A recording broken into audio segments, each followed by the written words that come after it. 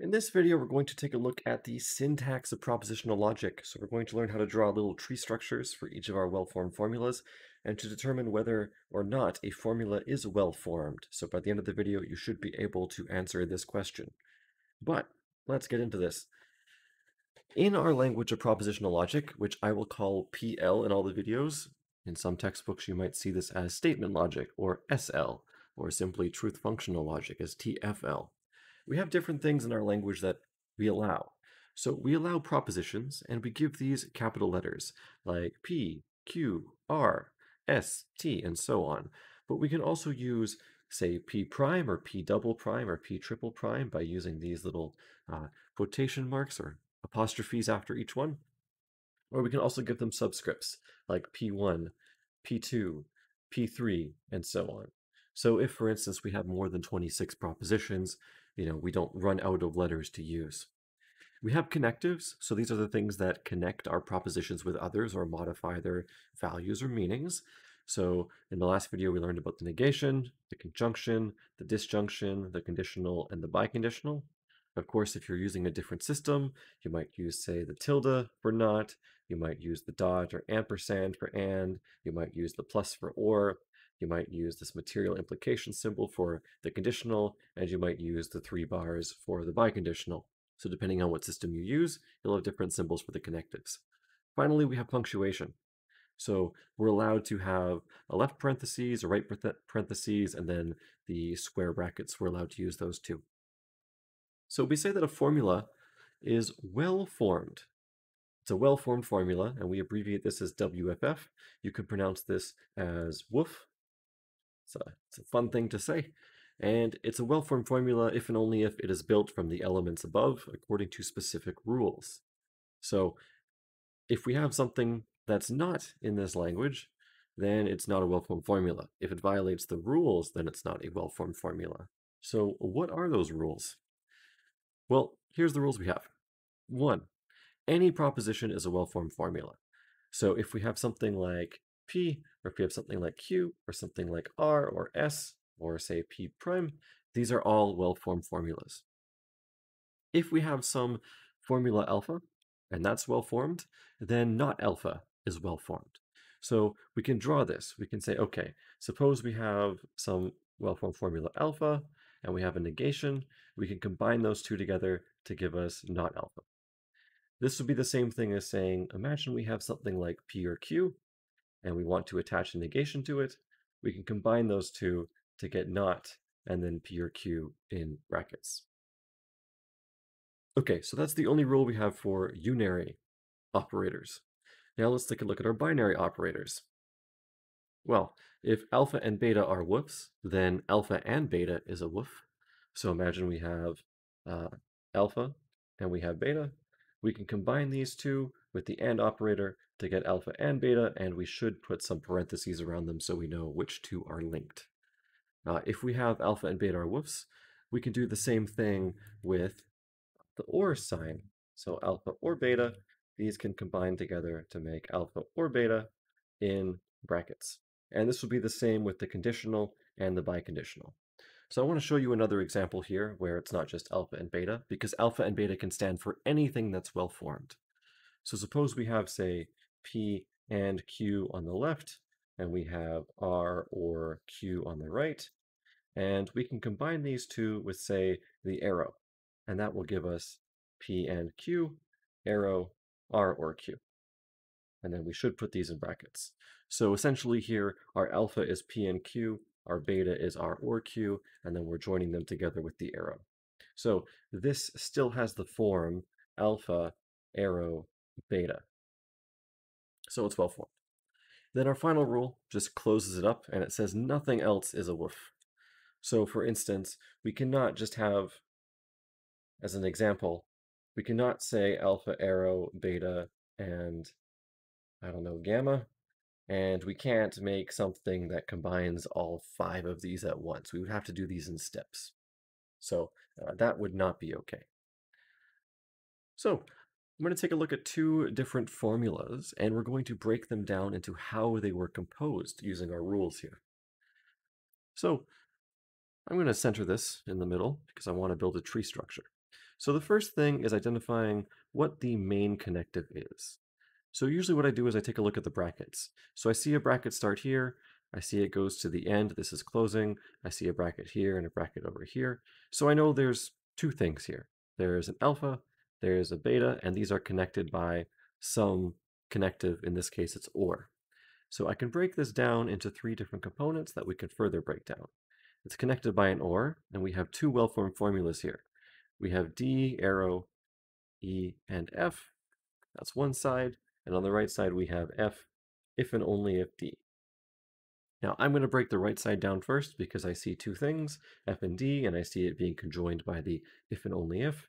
So we can break this down into F, if and only if D. So our right side is done, and on the left, I see two things. I see D on its own, I see E and F as a pair, so this is like alpha and beta, and I see these joined by a connective. So I can split this up further into D, the conditional, and then E and F. Now, with E and F, I see an alpha, I see a beta, I see an and conjoining these two, so we can break this down into E and F. So this is just a nice way of showing the structure. And you can think of this as top down, or you can think of this as bottom up. So for example, first E and F are joined together by and to make E and F. Then we take D, we take the arrow, we take E and F together, and we join them to get D, arrow, E, and F. That's one side. On the right side, we have F and D. We take the biconditional, we join them together to get F if and only if D. Now we take these two well-formed formulas and we join them together with the OR here to get our top result, D, arrow, E, and F, or F if and only if D. There's one example. Let's take a look at another example. This one's a little bit more complicated. But let's see what we can do. I'm going to center this. So the first thing I do is I take a look at our brackets. I see an open bracket here, and I'm going to see where it closes. So it closes right here. So this should be one well-formed formula alpha. I see an arrow, so here's our operator, and I see another set of brackets here, S and not T, we'll call this beta. So we can break this down into three different components with an arrow in the middle. On the left we have not P or Q and not P or R. Okay, this is going to break down quite a bit. And on the right side we have S and not T. Okay, let's just do the right side first because it's shorter. So S and not T, I see a well-formed formula S. I see a well-formed formula not T. It's connected by and. So we're going to split this up into S and not T. With not T here, I see there's a negation, and that is attached to this other well-formed formula not T. So I can break this up into a negation and not T. And then with not T, I can break this up once more into a negation and T. So if we go in reverse, we can see how this was made. We start with T, we attach a negation to it, we get not T. We take not T, we add a negation to it, we get not T. Then we take not T along with S, we use the conjunction, and that gives us S and not T. Okay, then on the left side, we have not P or Q and not P or R. So we have one one woof here. This is not P, so that could be our alpha. We have Q and not P or R, that could be our beta. It's being conjoined by the OR. So we can split this up into not P or Q and not P or R. Okay, not P, this is built from the negation and P.